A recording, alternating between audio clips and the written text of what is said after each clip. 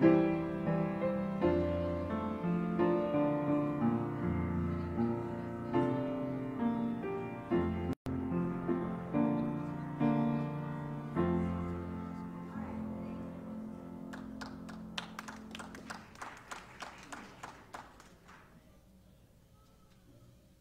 morning. Today's call to worship comes from Psalm 18, verses 30 through 31. As for God, his way is perfect. The Lord's word is flawless. He shields all who take refuge in him. For who is God besides the Lord? And who is the rock except our God?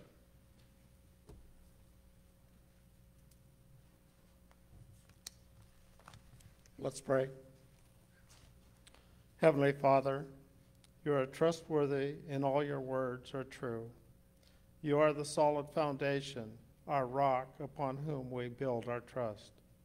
You are steady and ever true, always present when we need you most. Let these truths settle in our hearts this day and give us unending peace amid the chaos of daily life and the anxious thoughts that spiral around it in our minds. This we pray in the name of Christ, the solid rock who taught us to pray. Our Father, who art in heaven, hallowed be thy name. Thy kingdom come, thy will be done, on earth as it is in heaven. Give us this day our daily bread, and forgive us our debts, as we forgive our debtors. And lead us not into temptation, but deliver us from evil. For thine is the kingdom, and the power, and the glory forever. Amen. Would you please stand as we sing our opening hymn?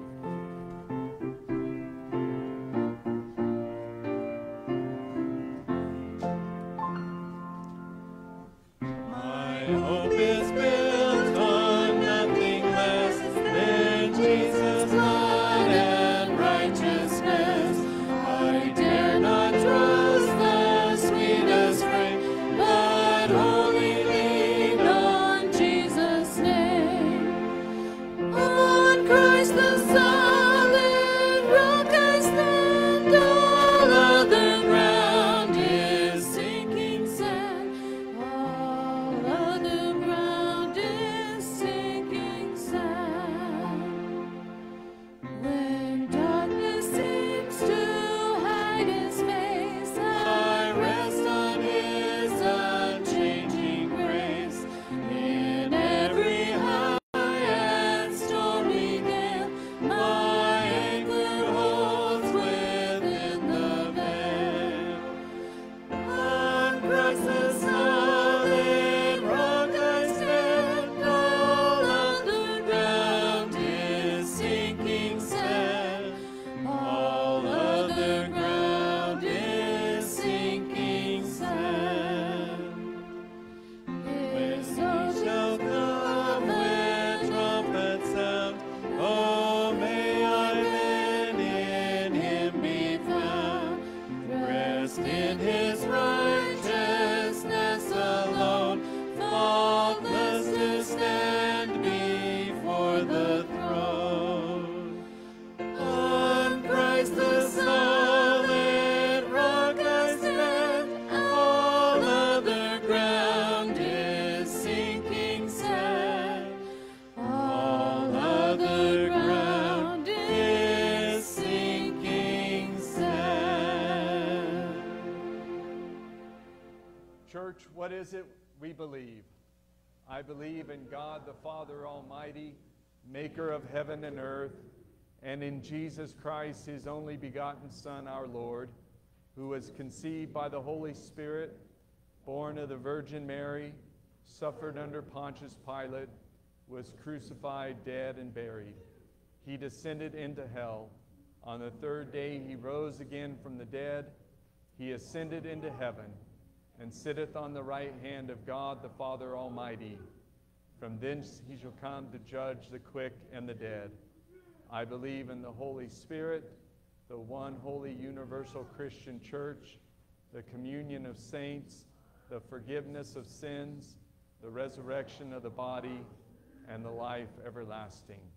Amen. You may be seated. Good morning and welcome to Zion Church. It's good to see you here. Take a moment to sign the friendship folder and pass it along. I'm going to make a couple announcements, and Nancy and Nicole both have announcements. They're going to head up to the mic as I share a couple. The Harvest Dinner sign up. Remember to sign up. That's coming up in 2 weeks. The meat will be provided. The meat and potatoes will be provided, and the dressing, I think. But salads and pies. Just go by and sign up. Trent O'Neill will be here. He's one of our AIM missionaries. And there's some other events. Steve's going to share a little bit more about Trent and his visit in just a moment. Nancy, you want to share about choir? Good morning. I know that this is a busy time for a lot of people. However, it's hard to have choir practice when we only have 6 people. So I'm encouraging all those who like to sing, come and join us Wednesday night at 7. We also are singing next Sunday. So I would like to encourage everybody, whether you're here today or not, come and join us Wednesday night at 7 o'clock. Thank you. Thanks, Nancy. Big Praise will be in the upper room next Sunday, November 3rd at 6 o'clock p.m. So come join for an evening of praise and worship. And Nicole has an announcement about what kids program. It's that time. It's hard to believe we have 5 Sundays left before our kids' Christmas program. That's when Christmas is here. December 8th, during the worship service, we'll have our kids' Christmas program. The reason I wanted to make an announcement is there are kids that are in traveling sports, and I would like to have a dress rehearsal. I was thinking on the Saturday before, but I know there's stuff going on. So the parents that have kids in either swimming or wrestling or traveling basketball, if you can maybe touch base with me about maybe what day. It could be a day after school or something. We could have a dress rehearsal and pizza or something that week. And so that's one thing I wanted to bring up. The other thing is we're looking for a snowflake projector. And a lot of people have them on their house when they decorate for Christmas and stuff. They just project snowflakes. If anyone has one that we can borrow, that would be amazing. Otherwise, we'll just buy one. They're not that expensive. And then I did also, this is changing hats now. Here's my grandma hat. That was church hat. This is my grandma hat. My son and his wife, Jordan and Carly Sherman, their baby is due November 18th. And her blood pressure has been elevated the last week and then actually the last 2 weeks. And so they're watching her really closely because of that. So I would covet your prayers for grandbaby Avery and that everything will go well. And it's possible they may even induce her early if they need to. And the second part of that is we're going to go visit them, of course, when she's born. And if anyone would like to do a freezer meal for them, we're going to load up our coolers full of freezer meals to help them out those first couple weeks. So if anyone would like to make a meal and freeze it, I will pick it up from your house, or you could drop it off here at the church. I just work next to the church, and that would be amazing. So thank you. All right. Thanks, Nicole. And we will be praying for Mama and baby. This Tuesday, the ladies will be filling the cookie boxes to mail to our college and military kids. So if you signed up to make cookies, please have them to the church by 10 a.m. on Tuesday morning. Also, if you're able to help out with the boxing, they'll start that at 10 a.m. That cover everything on that? And if anyone has names they haven't sent in. Oh, yes. We have tons of cookies and really not that many. Okay. Danine says we don't have a lot of names. We're kind of short on names. So be sure your kids, grandkids, make sure we have their addresses and their names, because it's not always a guarantee that we have all those. So even if you think we do, go ahead and call tomorrow and make sure we have them. And I thought of a couple yesterday, so help me remember to see if we have those. All right. Lastly, we have another event coming up. The car care clinic will be Saturday, November 9th. If you're one of the people that volunteered to help out with that, just remember that's coming up in a couple weeks. The other part of that is if you need your car serviced, call and get it signed up. This is our ministry to maybe some elderly folks who can't service their car, or single mothers that can't service their car. So that's a free service that we offer once a year. Or if you know someone that maybe would be blessed by that ministry, tell them about it and have them call and make an appointment. Let's take a moment to greet one another and share the peace of Christ.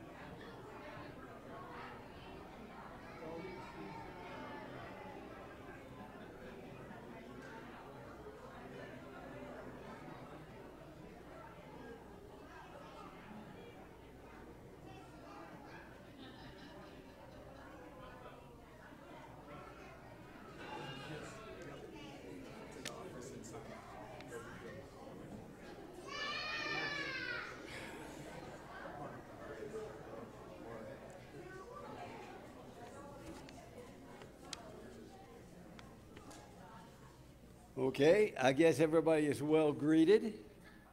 I just want to make us all a little more aware of our harvest weekend and harvest offering. It's 2 weeks from today, so that is really upon us. As Pastor said, we are featuring the O'Neill family this year. Go to the next slide, please. All right, there's the O'Neill family. Trent, Lexi, Maddox, Aiden, Silas, Annabelle, and Lily. This year, it will only be Trent. I know they were here a number of years ago, but between school and the expense of moving a family that size, they can't, they're all not coming along. And besides, they're going back to Africa sometime in December. And Sue and I have never met the O'Neills, so I'm anxious to meet them. And the pressing need for the O'Neills is a vehicle, but I'll get back to that in just 1 minute. If you could go to the next slide, I just want to share a bit about them. They serve with Africa Inland Mission in the southern region. They've been serving on the islands north of Madagascar in the Indian Ocean. They are part of 2 creative access teams, or were, on those islands. And what they were doing is teaching English and then doing some Bible story translations. And they were just starting to do some Bible translations. This is in a very Muslim context. All right, next slide. They've got change coming to them, though. Their son Maddox has been diagnosed with a brain-related medical issue, so they can no longer remain isolated on the islands. They need access to medical care on a more regular basis. So upon their return, they will be serving in Johannesburg, South Africa, with Sepong Basupi, who was here last July. Trent's been appointed as the regional administrative officer, so he will be working directly with the teams in the southern region, and that includes Lesotho, where Sue and I had been. So let's go to the next slide, make sure. Now, a vehicle is their big need. That's a family of 7, and this year's harvest offering, we're going to go send that towards a vehicle for them. AIM has set up a special project fund for a vehicle for them. Now, Trent was recently in South Africa attending meetings, and in looking around at the market, they're going to need about $20,000 for a reliable vehicle. I don't want to mention that reliable is even more so there than for here. We break down on the side of the road, it's an inconvenience. But you don't want to break down on the side of the road in South Africa, and particularly after dark. That was always one of my fears when we went into South Africa and driving back in the dark, that we would have a mechanical issue because we always had questionable vehicles. And, but once we crossed the border in Lesotho, we were quite comfortable again. Now, if you can go to the last slide. Looking ahead to Missions Weekend, and this is a repeat 2 weeks from today, November 10th. Carol and her cook team are preparing the meat and the potatoes. So we're going to need salads and pies, or desserts. To me, that means pies, lots of pies. And so we'll have a combined Sunday school that week. Trent will do the message here at church, and there'll be a brief wrap-up at the Sunday evening dinner. So if anybody's interested in visiting with Trent, let me know and we'll make arrangements to get you together. So finally, he arrives on the 6th of November, departs the Monday after Harvest Weekend on the 11th. So looking forward to it. It's an important time of year and an exciting event for me. Thank you.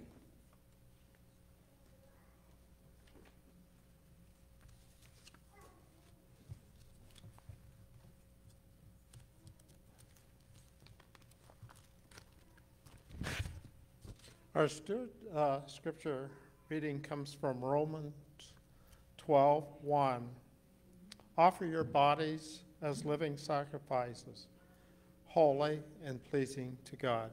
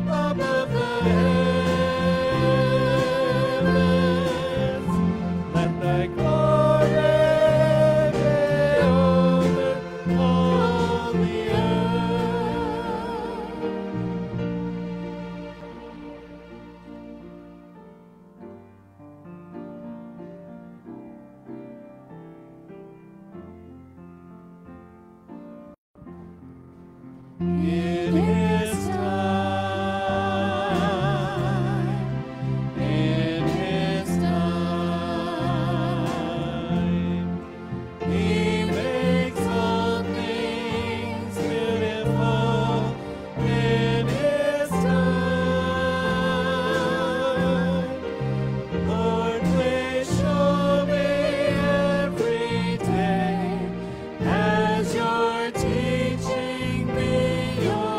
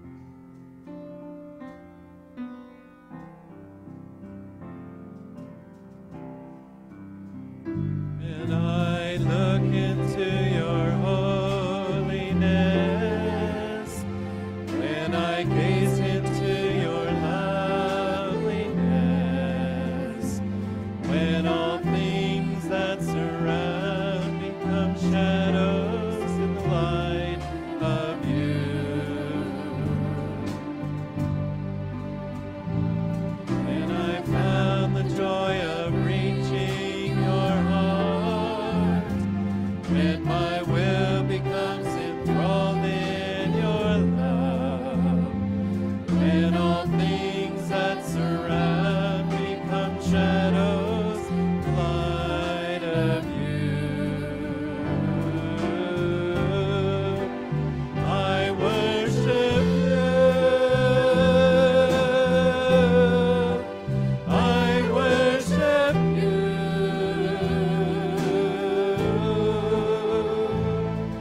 The reason I live is to worship you. I worship you. I worship you.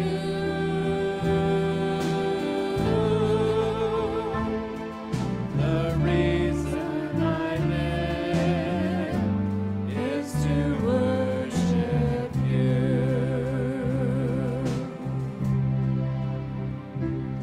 I look into your holiness when I gaze into your loveliness. When all things that surround become shadows, the light of you.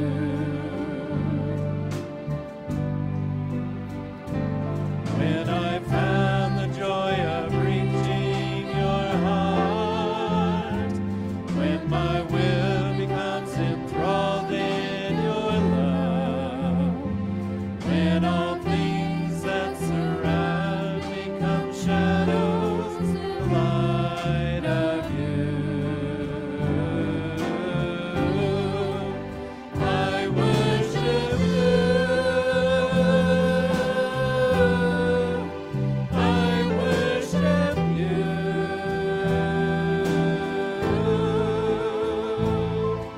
The reason I live is to worship you.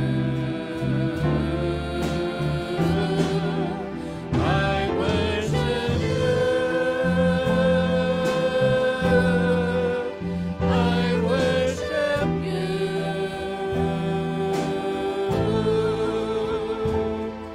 The reason I live is to worship you.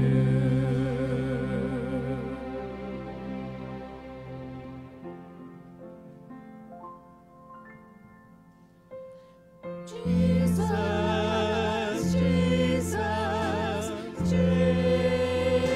Jesus, there's just something about that name. Master, Savior, Jesus, like the fragrance after the rain. Jesus, Jesus, Jesus, let all heaven and earth proclaim. Kings and kingdoms may all pass away, but there's something about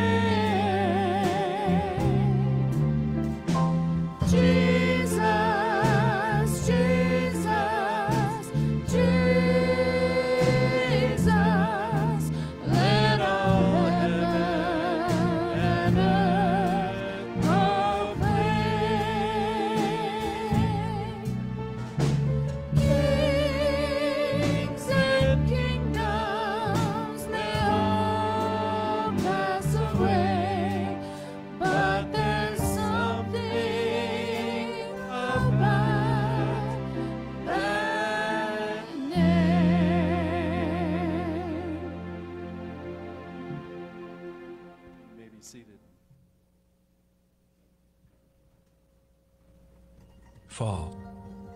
It's a season of change. What was once vibrant and thriving now turns to faded shades of brown, yellow, and red. In this season of change, creation cleanses itself, purging the dead weight, preparing for a new season. And we are offered this simple reminder that we too are called to this change. You see, Paul writes, "Those who cleanse themselves from what is dishonorable will be a vessel for what is honorable, being set apart, made holy, ready for God to use for every good work." We are called to be set apart, holy, other, being conformed to the image of our Lord Jesus, sanctified, glorified, made new. We are called to this season of change.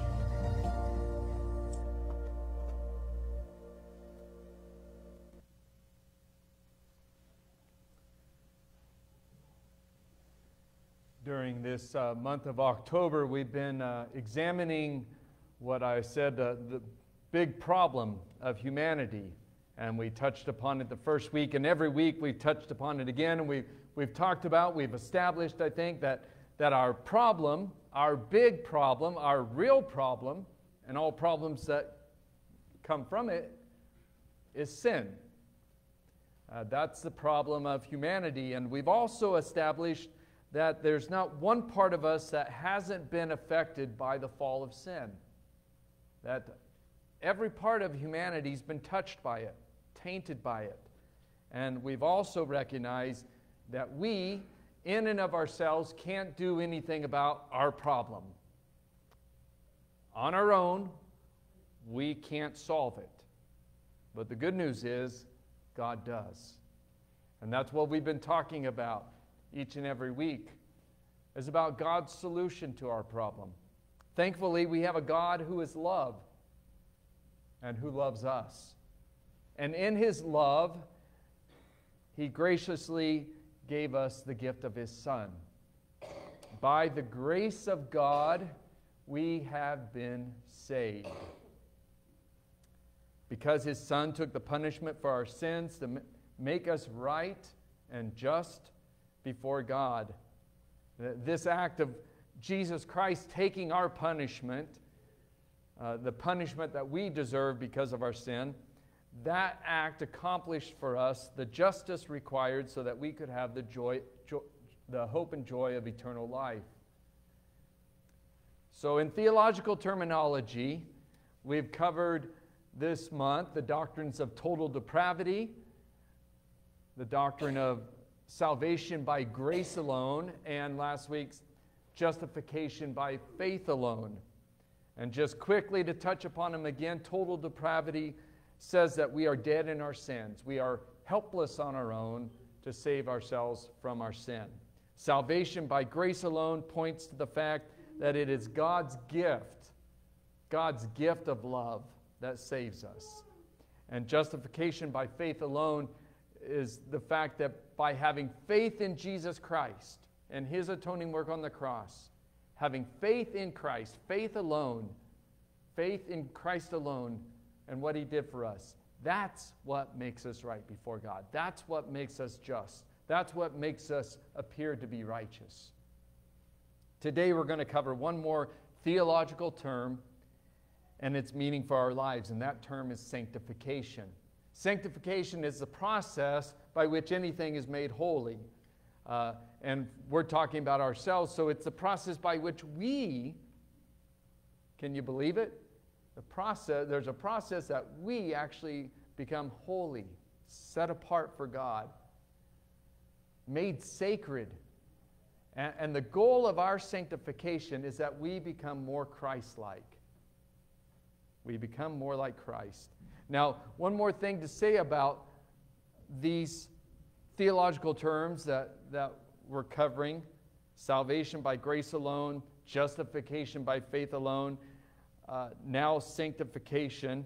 They're all part of God's one solution for us.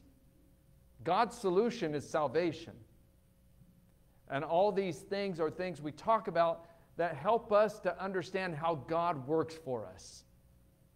It's all part of salvation.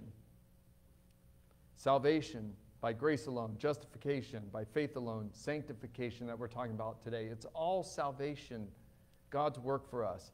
I might add also that you can also see how it's Trinitarian, right? God, Father, Son, and Holy Spirit is at work in our salvation. God the Father, in His love, sent His Son to die for us. We have faith in Christ and His redeeming work on the cross. And in sanctification, the Holy Spirit is in us, working on us, working in us to bring about that holiness, that perfection that God desires in us. Sanctification is a particular aspect of the Christian teaching of salvation, and it's a present experience of salvation. It's a present experience of salvation. It's a process of transformation. It's an experience that happens to a person after they trust in Christ as their Lord and Savior, after God's loving acceptance of them into His family. And to understand sanctification, it's helpful to distinguish it from justification. As I said, justification and sanctification both relate to our salvation. They're both part of the good news that God saves us by His grace. Both justification and sanctification are received by faith. But there's three important distinctions. Number one, justification is legal. Sanctification is transformational. Justification is being declared righteous or being declared just. But sanctification is a process of being made holy. Number two, justification happens all at once. Sanctification happens over a lifetime. As a change in status, justification, which we talked about last week, is immediate and it's final and complete. Nothing needs to be added to our justification. Nothing can be added. It's done. In Christ Jesus, you are declared righteous in Him. Sanctification, as a process in progress, is God's own ongoing work in us or on us. And the third distinction between the two is Jesus' work is the grounds for our justification. We're talking specifically about what Christ Jesus did for us on the cross. That's the grounds for our justification. Jesus' life is the pattern for us in sanctification. In sanctification, Jesus' life provides a pattern, a template for us to look at, for us to follow. And in that sanctification, God is transforming His people over time so that we resemble Jesus more and more. Let me give you a few scriptures this morning that's going to direct our thinking on this doctrine of sanctification, and eventually will lead us to the doctrine of good works. In the Gospel according to Matthew, chapter 5, verse 48, Jesus said, "Be perfect, therefore, as your heavenly Father is perfect." Now, I trust that there are many of you today who have found this verse bothersome, right? Be perfect? Are you kidding me? It bothers us, right? Because we all know that perfection is impossible. Especially if you add to it what Jesus adds. Be perfect. Not just be perfect, but by the way, be perfect as your heavenly Father is perfect. So that's bothersome because we all know we can't measure up to our heavenly Father. And yet we can't just dismiss Jesus' command to be perfect. There's a reason why He said it. So if we can't dismiss it, we need to understand it within the context of the New Testament as a whole, within the context of Jesus teaching his disciples as a whole. The New Testament says as much about a transformed way of living and a transforming way of living as it does about receiving God's grace and mercy and forgiveness. Sanctification points out that we measure how we live not according to our standards or the world's standards, but we look to our Heavenly Father as the standard. We're aiming at who God is. We're aiming for the attributes of God. Knowing, of course, we're never going to be God. And we're not going to be perfect like God. But who are we aiming for? Who is our standard? Our standard is not grandma, as wonderful as she is or was. It's not mom or dad.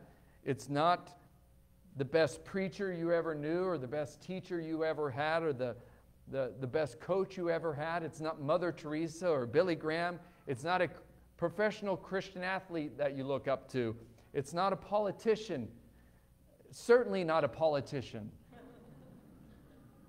We're aiming for the attributes and the qualities of our Heavenly Father. And any person we might look up to and learn from,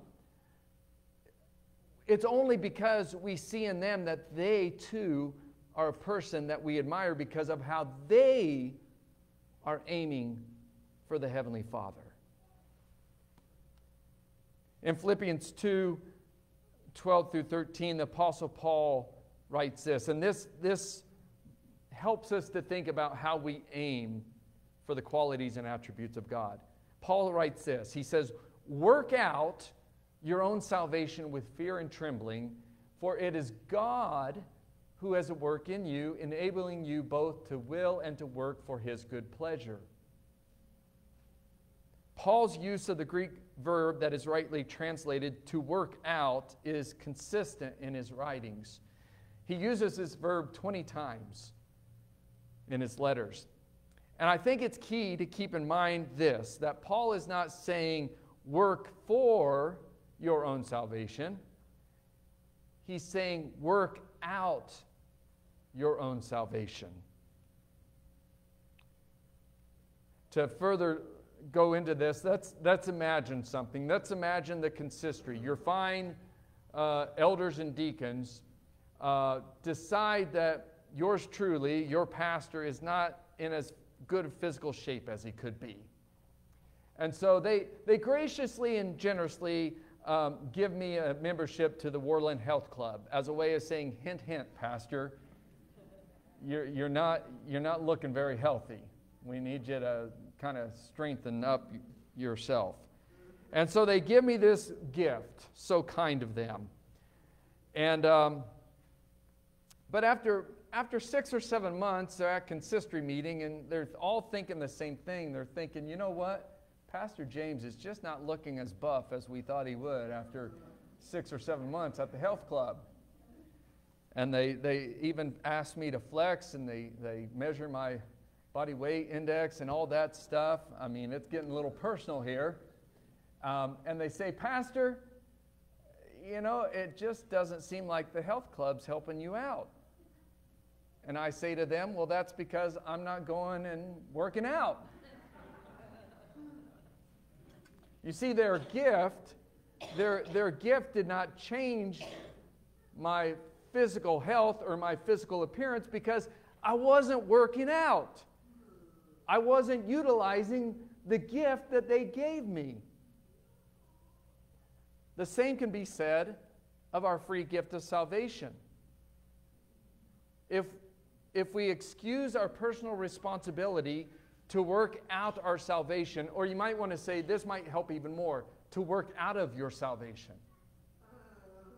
If you refuse those opportunities to work out your salvation, if you excuse yourself from it, then your life will obviously not show those results that you would hope for or that someone else might hope for in you. We won't show or experience all the blessings and benefits of salvation. We're still saved by God's grace, but we're not experiencing the fullness that we can if we work out our salvation or work out of our salvation.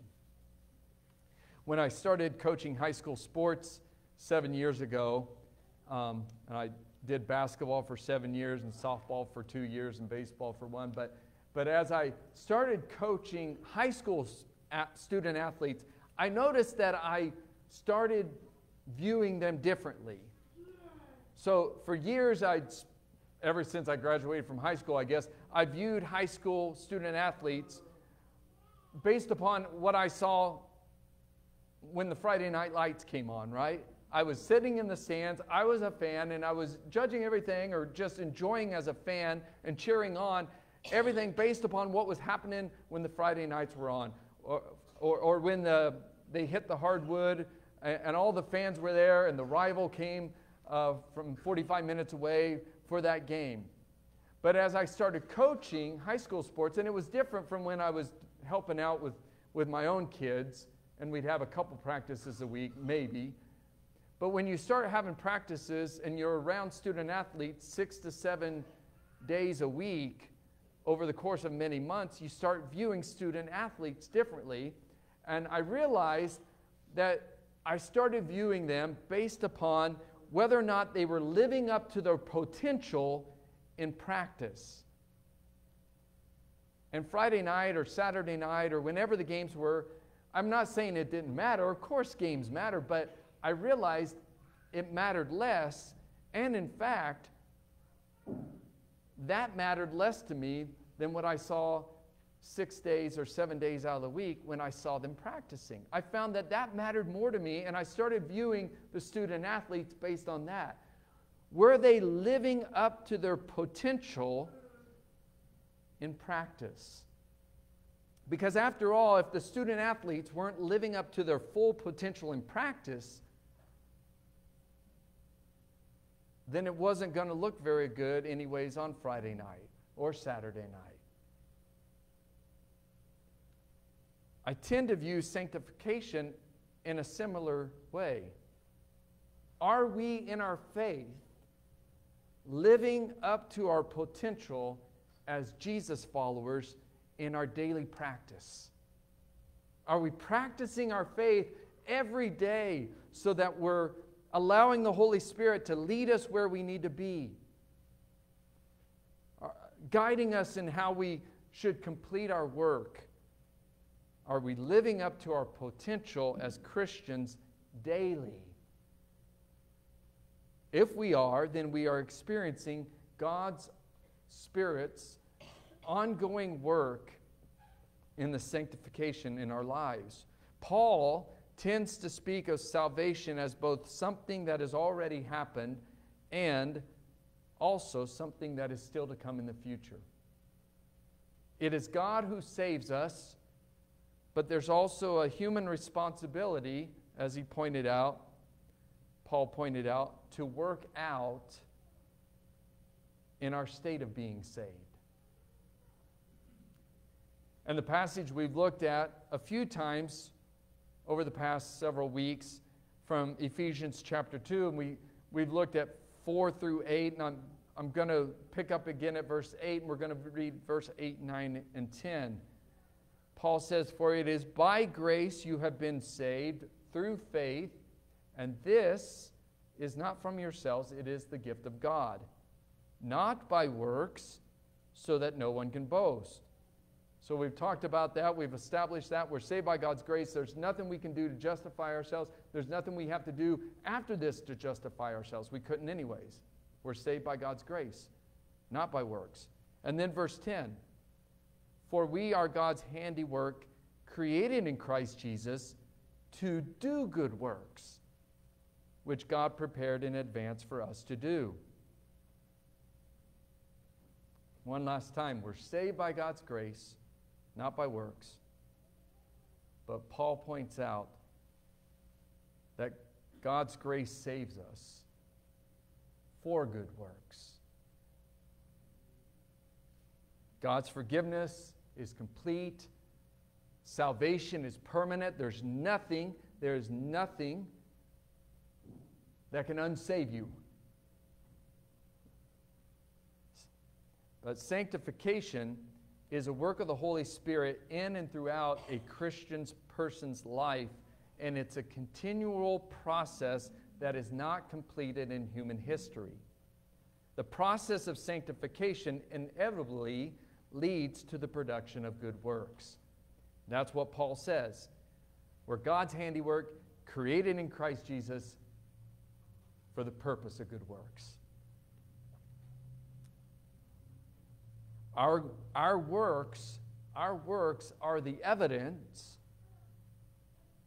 or you might say the fruit of the Spirit. It's the evidence that God's in us and God's working on us and God's working through us. In Ezekiel 36:27, we read the Lord's declaration, I will put my spirit within you and cause you to walk in my statutes and be careful to obey my rules. According to the prophet Ezekiel, what or who is the cause of our obedience? Is it us? No. It's God's indwelling Spirit. It's God's Holy Spirit that causes us to walk in His statutes, that leads us to obey God's rules, that will lead us into good works, good deeds, that will produce the fruit out of our lives. God's Spirit is the cause. The effect of God's pouring His Holy Spirit in us is that we will obey His rules and do His good works. God is the cause. Our lives are the effect. Once we've been saved and renewed by God's grace, the effects of God's work within us begin to manifest themselves. Remember Paul's words one last time. For we are God's handiwork. What about if we use the word masterpiece there? Is that hard for you to think about? You're God's handiwork. You're God's masterpiece, and you're created in Christ Jesus to do good works, which God prepared for us to do. The marvelous truth of sanctification is that we are God's handiwork, God's workmanship, God's masterpieces, and created in Christ Jesus. But as we walk in our faith and as we obey God, being led by the Spirit, it's a wonderful truth also that we're still being sanctified. God's still working on us. We've already been made God's workmanship, but God's not quite done with us. Yes. The wonderful truth of sanctification is God's not done on us. God's Spirit's still working on us, still making us better, making us more holy, more perfect, more like Christ. When the famous Italian artist Michelangelo looked at a particular piece of marble, he saw what ended up being his sculpture, Angel Holding a Candelabra. When Michelangelo was asked about this specific piece of art by someone, and they asked, how could you take a piece of marble and create such a beautiful masterpiece? Michelangelo said, I saw the angel in the marble, and I carved until I set him free. When God looks at our lives, He doesn't just see what we are right now or what we can do right now. He also sees what we can be.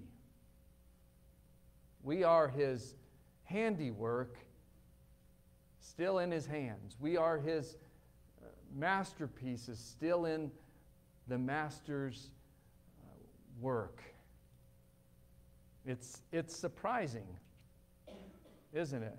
It's surprising to me when I think about myself. And I think it's surprising probably to all of us. Astounding that God sees us as beautiful, valuable, His handiwork. And in His grace and love, He's always seen us this way. And you say, well, Pastor, I'm no angel holding a candelabra. And I say, no, you're not, and neither am I.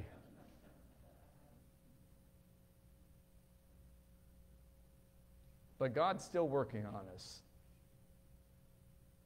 He's not done with us yet. He's not done with you, and He's not done with me. Doesn't matter how old you are. Doesn't matter how long you've been in this walk of faith. God's not done with you yet. God's not done with you this morning. He's always carving. He's always refining those rough spots. He's always sanding down those unfinished edges. He's always covering up the blemishes until at last,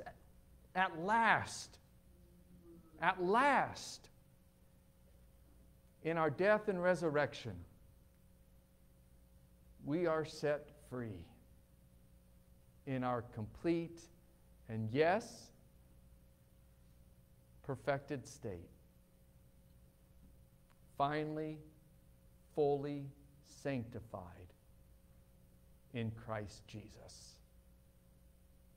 I've shared these words with you in the name of the Father, and the Son, and the Holy Spirit. Let us pray. Oh Lord, you're still working on us, aren't you? We know that full well because we know even in the past week about our blemishes and our mistakes and our errors. You know of things that we've been working on for years. Lord, this day I pray that you would remind us all that it's not us that needs to be working on us. It's us allowing your Holy Spirit to take more and more control of us. It's about humbling ourselves and allowing you to prune where you need to prune and allowing you to sand off the rough edges of our lives that need sanded on. And Lord, it's your Spirit. It's your Spirit that's going to make us more and more Christ-like. And we know that can happen this day. So, Lord, work on us. We want to be more holy. We want to be more loving. We want to be more Christ-like in each and every way. In Jesus' name we pray. Amen. Would you please stand for a closing hymn?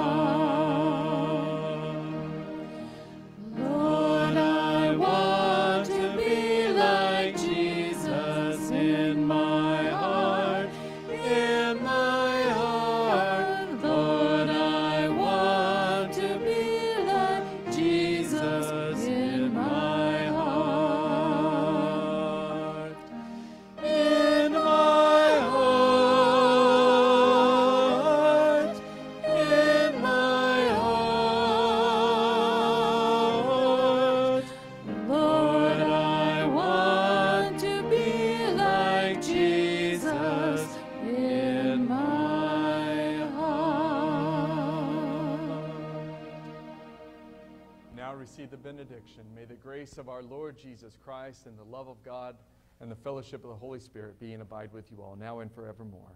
Amen.